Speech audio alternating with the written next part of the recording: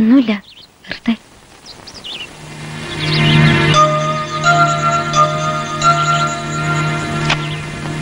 മോളെ, ഇപ്പൊ തോന്നുന്നു അവള് പറഞ്ഞത് ശരിയാണെന്ന്. കനകേട്ടൻ പോയി, ഇനി എനിക്കെന്ത് കാര്യം ഇവിടെ? ഏതവളാ അത്? ഓ, ആ ലീല തന്നെയായിരിക്കും. നാണോ മാനോ ഇല്ലാത്തോള്. നാക്കിലാണെങ്കിലോ വിഷം. ഞാൻ ഇപ്പൊ തന്നെ അവളുടെ അഹമ്മതി തീർത്തു കൊടുക്കുന്നുണ്ട്. വേണ്ട, അമ്മ ചോദിക്കാനൊന്നും പോണ്ട. അവള് മാത്രമായിരിക്കില്ല, അങ്ങനെ വിചാരിക്കുന്ന പലരും ഉണ്ടാവും. മോൾ ഇനി തുണി അലക്കുന്നത് ഇവിടെ മതി. അതും ഇതും പറയാൻ ഇവിടെ ആരും കയറി വരില്ലല്ലോ. എനിക്കിവിടെ ഇപ്പോ ഒരവകാശം ഇല്ല എന്നുള്ളത് നേരല്ല അമ്മേ. എന്തിനു വെറുതെ ആളുകളെ കൊണ്ട് പറയിപ്പിക്കുന്നത്?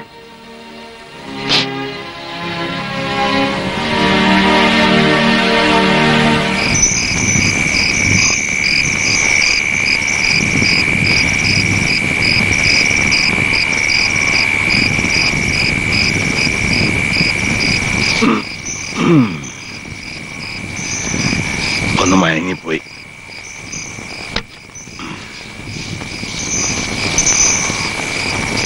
ഞാൻ ആലോചിക്കായിരുന്നു കസ്തൂരിയുടെ കാര്യമേ. ജീവിതം തുടങ്ങിയിട്ടേ ഉള്ളൂ, അപ്പോഴേക്കും ഇവിടെ നിൽക്കുന്നതില് അവക്ക് വിഷമമുണ്ട്. അവളങ്ങനെ പറഞ്ഞോ? ഇവിടിപ്പോ നമ്മളൊക്കെയല്ലേ ഉള്ളൂ. അന്യരൊന്നും അല്ലല്ലോ, പിന്നെന്താ? ആളുകൾ ഓരോരുത്തർ പലതും പറയും. അത് കേൾക്കുമ്പോ ഇവിടെ ഒരു അവകാശവും ഇല്ലാന്ന് അവക്കും തോന്നും.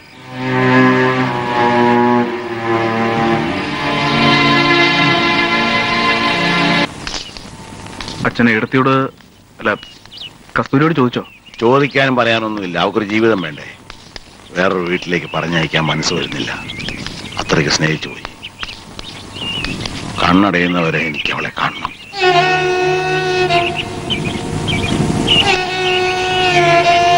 ഈ അച്ഛന് വേറൊന്നും വേണ്ട.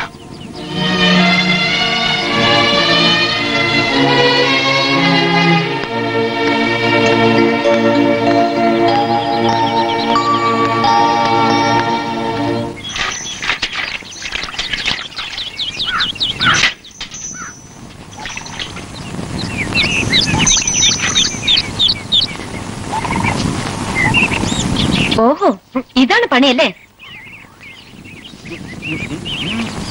പൊട്ടനാണെന്നും പറഞ്ഞ് ഓരോ തോന്നിവാസം പഠിപ്പിക്കാം.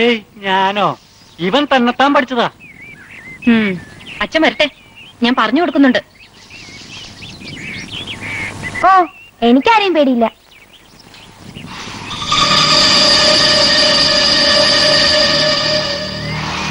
എടാ, നീ ചെറിയ കുട്ടിയല്ലേ? അത് പണ്ട്, ഞാനിപ്പോ ചെറിയ കുട്ടിയൊന്നല്ല.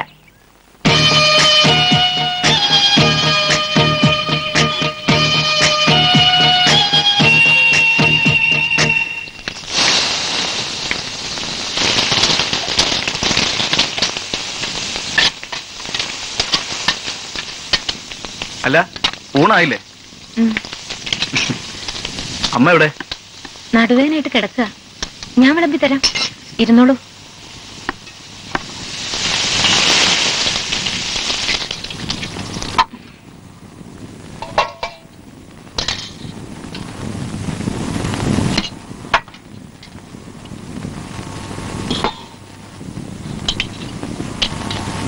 എന്താ കറി? സാമ്പാറാ. കടവത്ത് പോയിരുന്നെങ്കിൽ നല്ല കരിമീൻ കിട്ടിയനെ. ആ, നാളെ ആവട്ടെ. കസ്തൂരി, എന്താ നീ വിളിച്ചത്? ഇനി എനിക്ക് അങ്ങനെ വിളിക്കാനല്ലോ. ഏടത്തിന്ന് വിളിക്കേണ്ടി വന്നപ്പോഴൊക്കെ പേര് വിളിക്കാനായിരുന്നു എനിക്കിഷ്ടം. ഇനിയിപ്പോ നമ്മുടെ കല്യാണം അത് ഉടനെ നടത്താമെന്ന് അച്ഛൻ പറഞ്ഞത്. ഇല്ല, അത് നടക്കില്ല. ഞാൻ ഒരിക്കലും സമ്മതിക്കില്ല. കസ്തൂരി, ഞാൻ ഇറങ്ങിപ്പോ.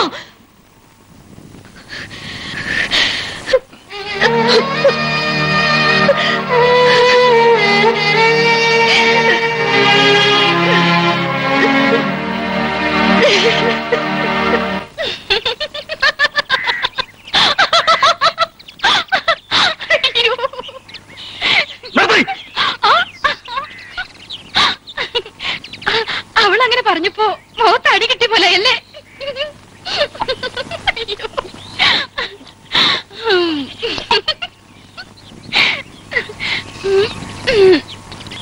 അയ്യോ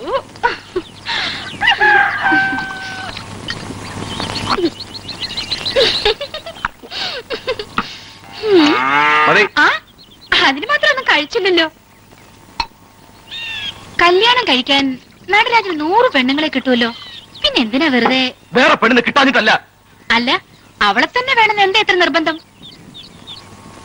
ഉള്ളിൽ അമൃതം കത്തുന്ന തീ പിന്നെ ആളി കത്തിച്ചതാ അച്ഛൻ. അച്ഛൻ ആദ്യം പറഞ്ഞപ്പോ ഒന്ന് മൂളിയാ മതിയായിരുന്നു. അവൾ എന്റെ രായനെ. ഏട്ടന് വേണ്ടി കണ്ട പെണ്ണല്ലേ, നല്ലതാവില്ലെന്ന് തോന്നി അല്ലേ?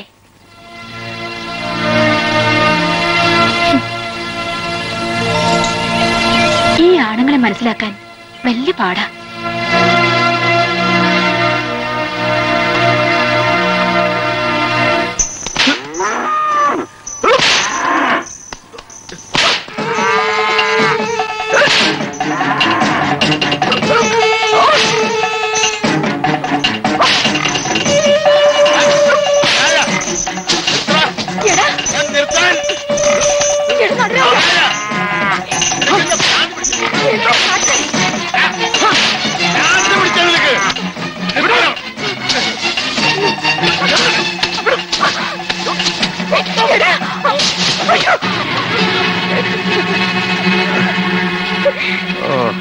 നാണം കെടുത്തില്ലേ?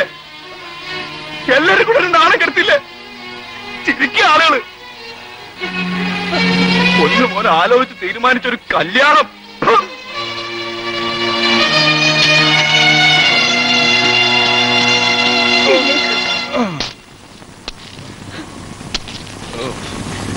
ഞാനൊരാണ് തന്നെയാ.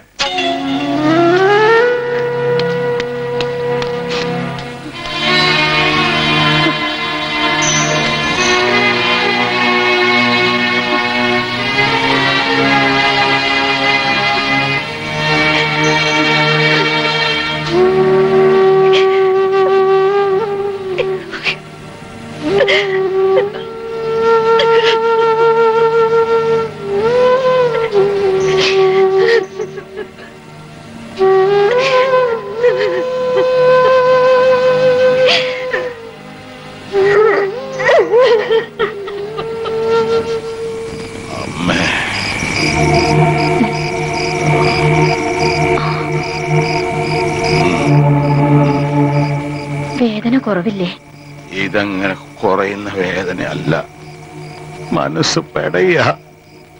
അപ്പോഴത്തെ ദേഷ്യത്തിന് അവൻ കുറ്റം എന്റെ തന്നെയാ. ഇതൊക്കെ ഞാൻ അനുഭവിക്കണം. വാണിയംകുളത്തെ കാലിച്ചന്തന്ന് വാങ്ങിയാ പോരായിരുന്നോ കാളെ? ഇനിയിപ്പോ എന്തിനാ അതൊക്കെ പറയണേ? എന്നോ കഴിഞ്ഞ കാര്യം. വേറെ ആരുടെയെങ്കിലും കൂടെ എത്ര സന്തോഷമായിട്ട് കഴിയേണ്ടതായിരുന്നു അവള്.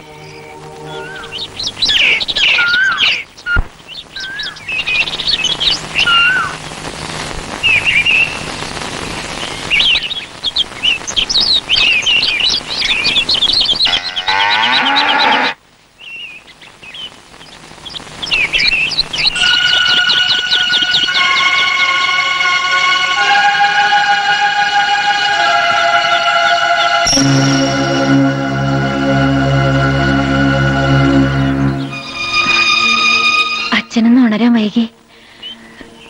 ഒരു കാര്യം പറയാൻ കാത്തു നിൽക്കായിരുന്നു. ഞാൻ പോവാ. രാത്രി തന്നെ പോകാൻ ആലോചിച്ചതാ, ആരോടും പറയാതെ. പക്ഷേ നീ എങ്ങും പോകുന്നില്ല, ഞാൻ സമ്മതിക്കില്ല. നിന്റെ അച്ഛനാ പറയുന്നേ. കവിരോണി, ഇതൊക്കെ അങ്ങ് അകത്ത് കൊണ്ടുവെക്ക്. ഇല്ലച്ച,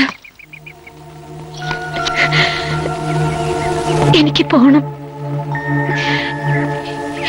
ഈ വീട്ടില്, ഈ വീട് നിന്റെ കൂടെ അല്ലേ? മോൾ ഇവിടുന്ന് ഇറങ്ങിപ്പോയാ അവനോട് ഞാൻ എന്ത് പറയും? അവൻ ഇവിടല്ലേ ഉള്ളത്? മോളെങ്ങും പോവണ്ട. പോകുന്നവര് പോട്ടെ.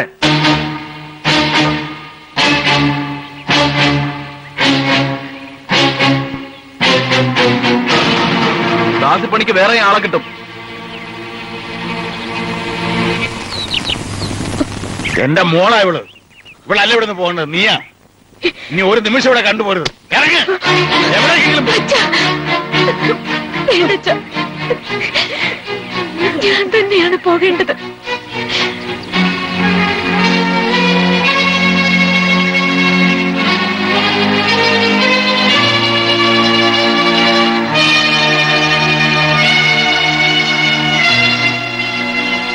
ഈ ഏടത്തിയോട് ദേഷ്യം തോന്നരുത്.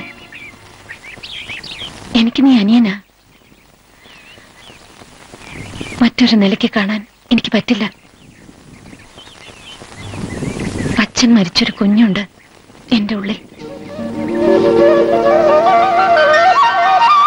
അതിന് സ്നേഹമുള്ളൊരു ഇളയച്ചനായി നീ ഉണ്ടാവണം.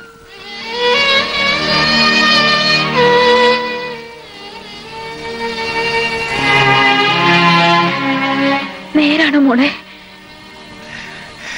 ദൈവത്തിന്റെ ഓരോ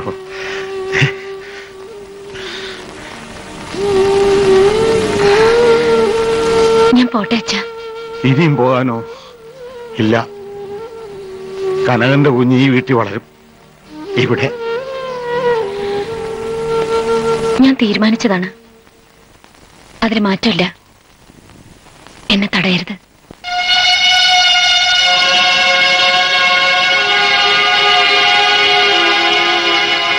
നീ അവിടെ എങ്ങനെ കഴിയുമ്പോളെ ഒറ്റയ്ക്ക്? ഒറ്റയ്ക്കല്ലല്ലോ അച്ഛാ. പിന്നെ കുറെ ഓർമ്മകളും. എന്തെങ്കിലും ജോലി ചെയ്ത് ജീവിക്കാന്നുള്ള ധൈര്യവും.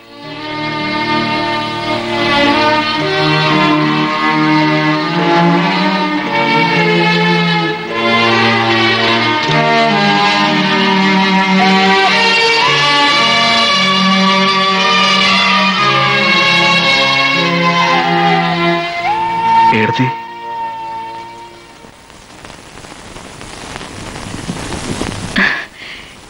ഏടത്തിന്ന് വിളിച്ചല്ലോ, അത് മതി. സന്തോഷായി.